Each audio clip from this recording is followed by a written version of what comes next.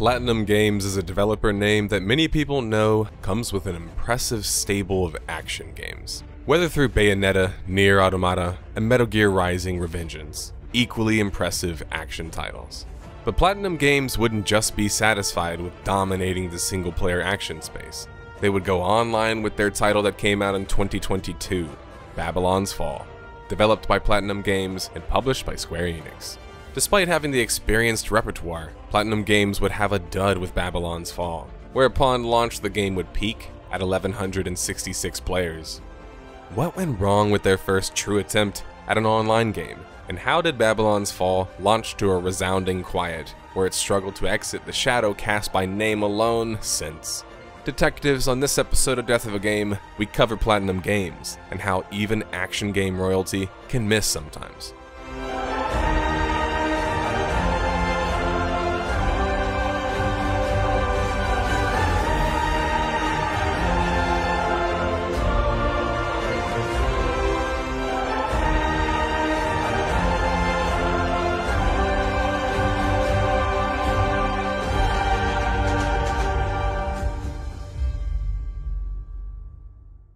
Hello everybody, I'd like to welcome our sponsor for this video. It's Geology. Geology is a 9-time award-winning men's skincare product recognized in the Men's Health, Esquire, and Ask Men Grooming Awards. With 5,000 plus 5-star reviews, Geology creates a simple, effective skincare routine customized just for you.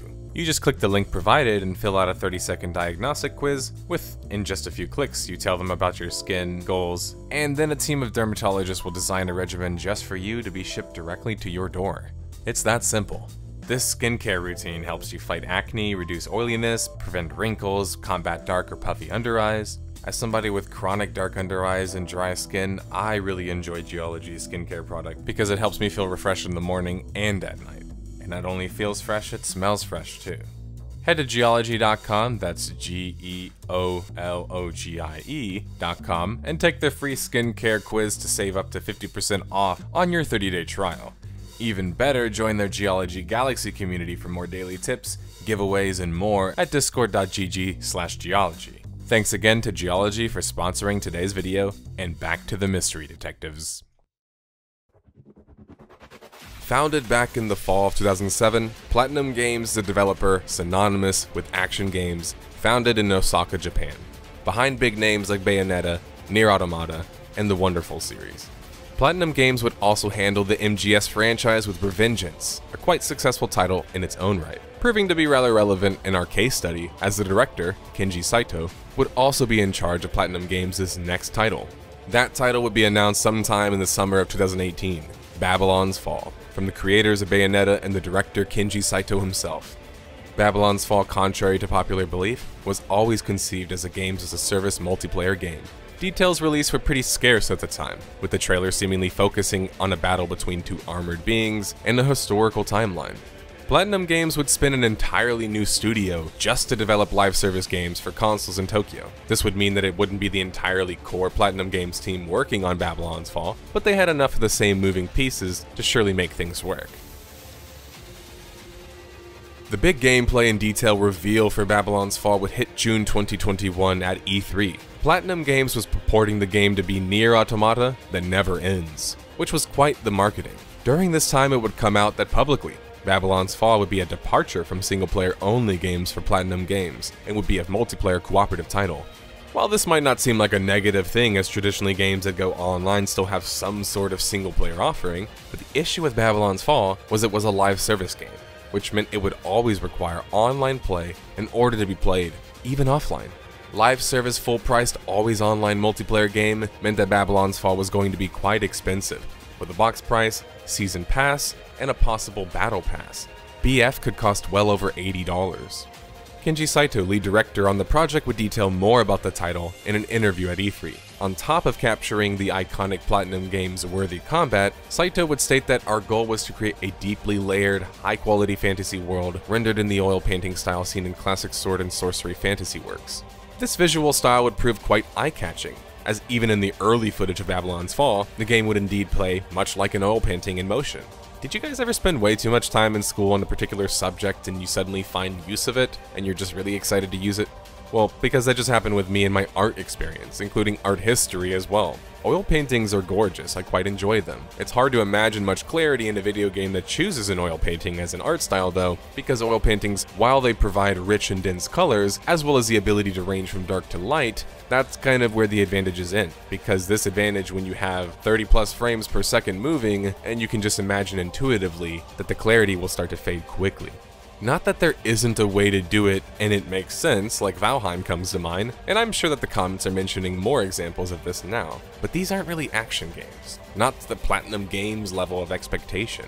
Platinum Games choosing a striking visual style was respectable, but doing such an online fast-paced action game was puzzling to say the least. There was a way to find a happy medium, but it would prove to be an uphill battle. Babylon's Fall would have their first beta set in Japan, July 29th, with one to follow in America August 5th, and finally the 12th of August for Europe. During each of these betas, the game would be only accessible for 4 hours, but the beta would expand eventually into 3 phases, offering more play. Throughout the numerous limited playtest sessions, the feedback was a resounding echo to tune the visuals in Babylon's Fall. Platinum Games would answer this October 7th, 2021 after they would tweak the visuals following a wave of negative feedback.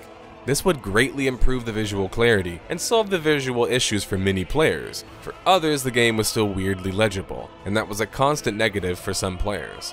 It should also be noted that the limited playtimes being offered screams a developer not super confident in the content lasting or the game offering in general. Impressions concerning Babylon's Fall weren't bad, they were just pretty lukewarm considering the Platinum Games name that was attached to it. The visual improvements had helped things, according to PC Games In, and the combat overall for the game was serviceable despite other reports of it being clunky.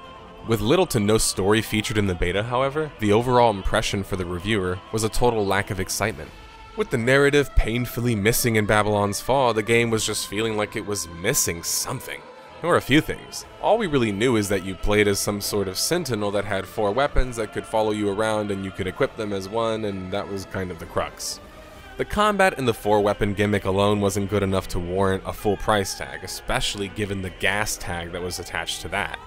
Where was the iconic Platinum Games experience after all? Meanwhile, throughout the lukewarm beta impressions and deafening quiet of a reception, it was coming out that Babylon's Fall was featuring literal Final Fantasy XIV assets, which wasn't a good look on top of things. Platinum Games' response was simply, "We apologize for any concerns this caused," which didn't really do much to alleviate anything. Was Babylon's Fall a true full Platinum Games title? Why was the response surrounding it so poor?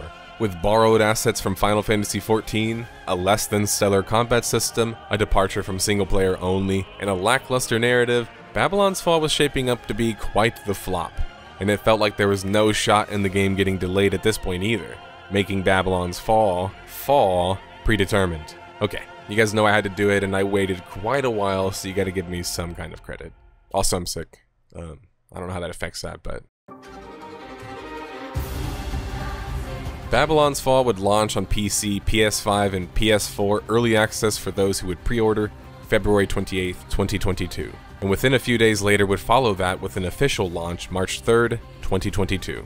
The critical reception would match the critical reception given during the beta phase. Not very impressive, scoring a 40 on both PC and PS5 out of 100 on aggregate review website Metacritic. On Steam, Babylon's Fall would score a 46% mixed review score from only 263 players, which the player count alone there should alarm you, but we'll get back to that in a second. In IGN's 4 out of 10 review, they would state that Babylon's Fall isn't a broken action RPG, but it isn't a good one either, and it's one of the ugliest games in several console generations. That wasn't the worst of it either. They would go on to further state that BF feels like the generic store brand of a more famous game that came before, which translates to just painfully generic. In PC Gamer's 45 out of 100 review, they would state that Babylon's Fall, while it feels far removed from the highly polished Bayonetta and Nier Automata, in every other aspect, the combat still holds Platinum's flair. Even with the combat being positively received though, there's an overarching sense of a game that feels unfinished, with live service elements like battle passes and premium accessories taking priority over variety, meaningful progression, and ultimately player enjoyment. Remove these aspects and PC Gamer thought that there was enough of a core quality game there. But that wasn't what players were getting. They were getting a games as a service with a season pass, battle pass, and microtransactions and skins on top of it. Babylon's Fall had almost every monetization strategy imaginable, and nothing to show for it to the fans other than that. Oh, yeah, the story. I've been avoiding explaining it because it feels just so damn boring. The Babylonians perish and leave their great tower, the Ziggurat, remaining. The Tower of Babel must be climbed for fabled treasures and secrets and so on and so forth. You as the Sentinel must team up with 3 other players and take on the tower. I'm not kidding. That's non-ironically the story. They just describe a looter-shooter game and just throw a few Babylonians in for good measure. But wait, it gets worse for Babylon's Fall. It happened to launch the same day on Early Access as a game you guys have probably heard of, Elden Ring. You know, the other Japanese action game made by the other Japanese action game royalty developers, From Software, the same one that sold 13 million copies in the first month and even managed to outsell Call of Duty. Yes, that Elden Ring. Well, I don't know how exactly Platinum Games missed the memo there, when everyone else didn't, but why did they think it was a good idea to go up against one of their fiercest competitors, who just teamed up with the writer of Game of Thrones and the creator of Dark Souls?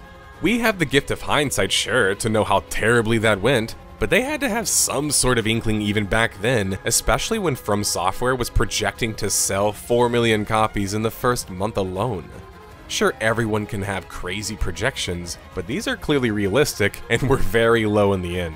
There's very little chance that Babylon's Fall development time, effort, and budget were anything close to Elden Ring, and the differences were quite stark. So probably don't launch them on the same day. On release day, Babylon's Fall would peak at fewer than 650 concurrent players according to Steam, and 1,200 peak players. For a game that required you to be online to play it, these were pathetically low numbers, especially for the stature and reputation that Platinum Games had. Despite the disastrous launch as it was being dubbed, Platinum Games was dedicated to making Babylon's Fall a better experience and was asking for player feedback. Platinum, despite having a poor reception for their recent game, would also state that they had no plans to stop development on the game. Platinum would then release a playable demo on Steam March 25th, 2022 in an effort to increase the player count and draw up more interest.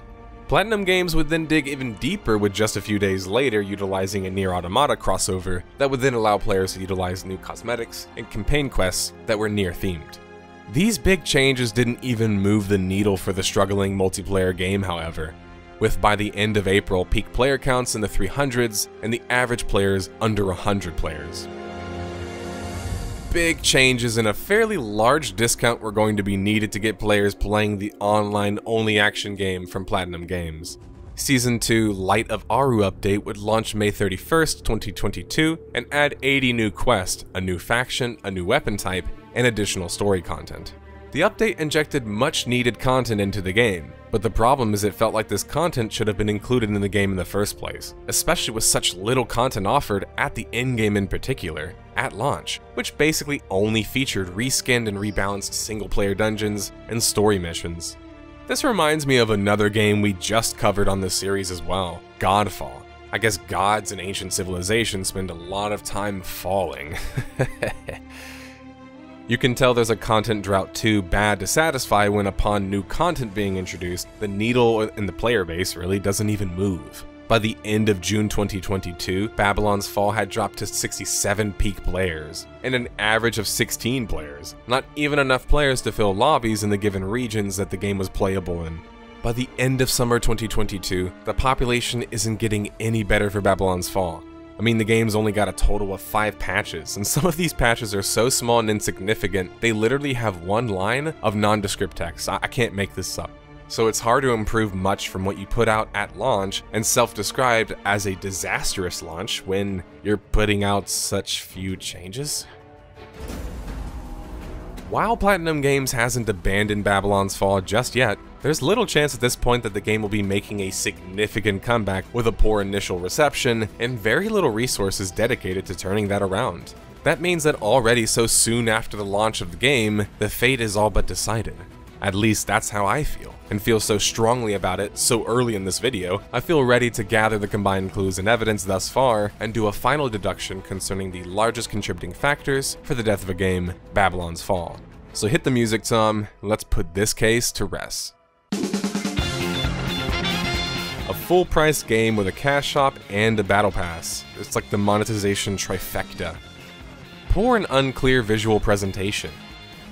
Always online games as a service, which means money over content. Got Elden Ringed. A large departure from a single-player Platinum Games title. Platinum Games won't lose too much steam coming off the failure of Babylon's Fall, with Bayonetta 3 just on the horizon. After all, the majority of their game audience is single-player, and likely awaiting the new release. That ends up making Babylon's Fall feel totally non-consequential. Its failure in itself won't do much harm to Platinum Games, or their future titles, other than maybe give them more hesitancy to make multiplayer titles, which in the end, that's kind of exactly what the fanbase wanted anyway. Thanks for watching, detectives. Welcome